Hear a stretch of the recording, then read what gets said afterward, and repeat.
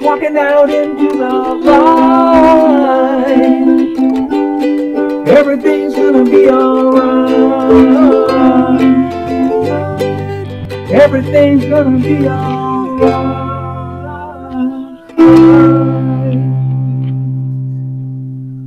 Alright! South Carleton, can you hear me?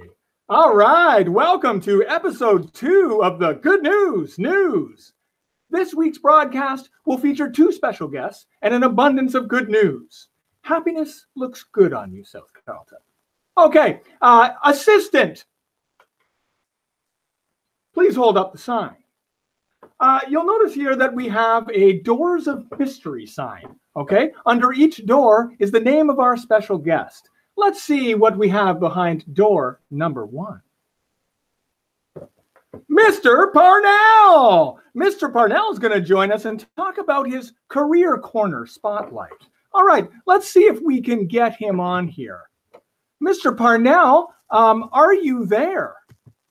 I am. Thanks for having me on the show, Mr. P.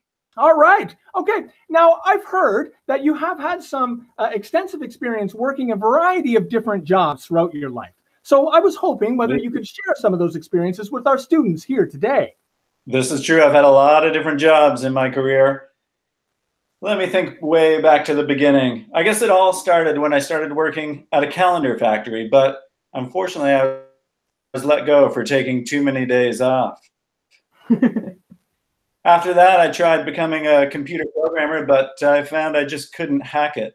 I lost a lot of interest while working in the banking industry. Being a waiter, I found really helped to get food on the table. After that, I studied to become a doctor, but realized I had absolutely no patience. Tried fishing for a little while, but really didn't like relying on net income. Repairing bathtubs was way too draining. Eventually, I just worked as a baker because I really needed the dough. Wow. What a list, Mr. Parnell. How about any embarrassing moments along the way? Oh, lots. I guess especially the one time I got fired from the unemployment office, but still had to show up the next day. Okay. Can you speak to your work ethic a little bit for our audience? Absolutely. So I'm a super hard worker. I don't mind working extra hours, extra long hours. I mean, as long as they're lunch hours. Now, looking to the future. Let's see. I guess I could really see myself working in the mirror industry. Anything on the go right now? Yeah, actually, I've started up my own business. I've started building yachts in my attic. Oh, and how's that going? Well, currently sales are through the roof. All right. Well, thank you, Mr. Parnell. What a crazy ride that has been. You might say you're at least Parnell-shally overworked.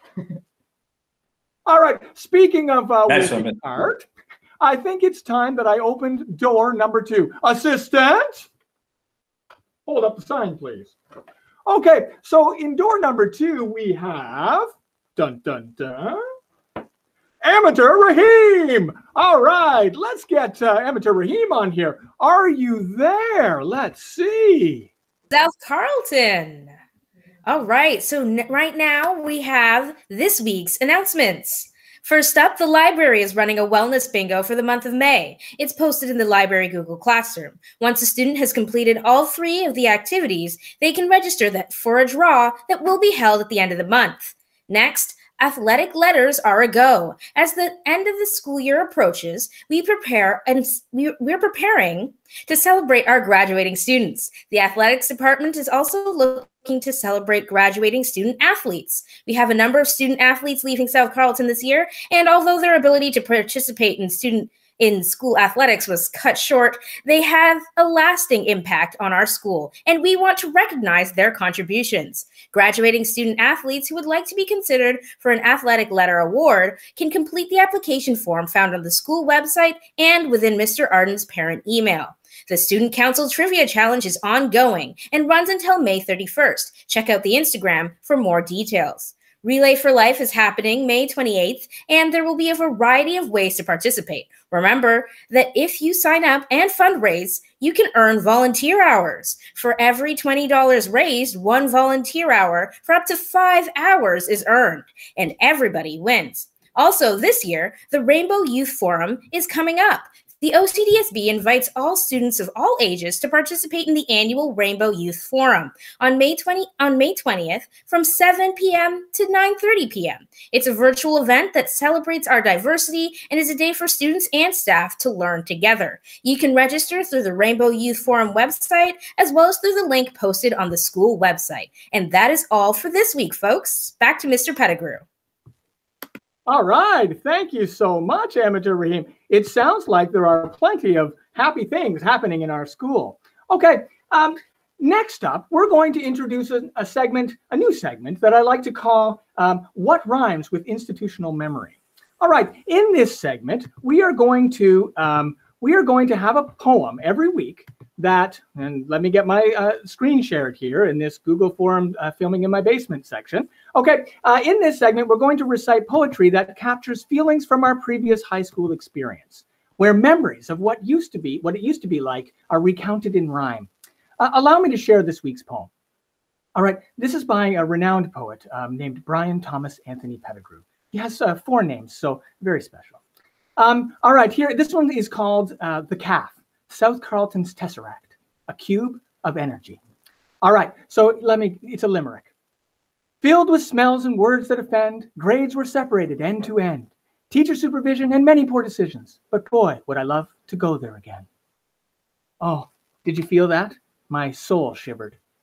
Okay, if you would like to participate in future institutional memory poetry sections, please just write your poem and send me an email. Maybe you can even be a guest on next week's show. Okay, don't be shy, South Carleton. Write a haiku and see how it goes. All right, we'll end this episode with this week's photo challenge. Photo challenge, photo challenge.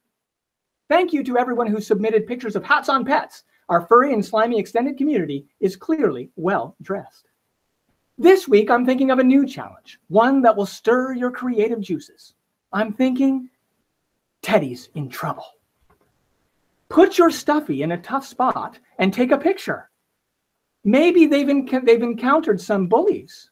Maybe they've been caught cheating on their forensics test. Who knows? Have fun with it. Take a picture and submit to the Google form. Until then, South Carleton, make good news.